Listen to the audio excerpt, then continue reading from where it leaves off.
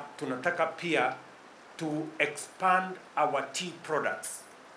We have Black City Tea as the biggest brand we send out of Kenya. But we now need to move more towards orthodox teas. And it is also in the manifesto of our government that we support the diversification of our tea products. Nimeambiwa ya kwamba tayari Tea Board imelicense 13 factories to do orthodox tea. They have another 17 online. Again, let me commit that we are going to work together with you, and we are going to make a facility available for orthodox teas in the various factories that are now licensed to do orthodox tea. Sijui kama mmenielewa.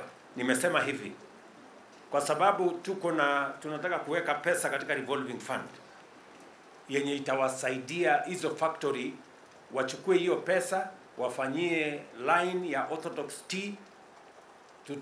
Tutawasaidia na pesa ambayo tutapunguza iwe 3% na to make sure that 3% interest ndio muendelee na kufanya hiyo kazi haraka na tuweze kusaidia hizi factories 17 na ingine 13, about 30 factories. Alafu pale ndani tutaona vile grant tunaweza kuwapatia grant kidogo na pia facility ya loan kidogo ndio tuweze kuendelea na hiyo sector.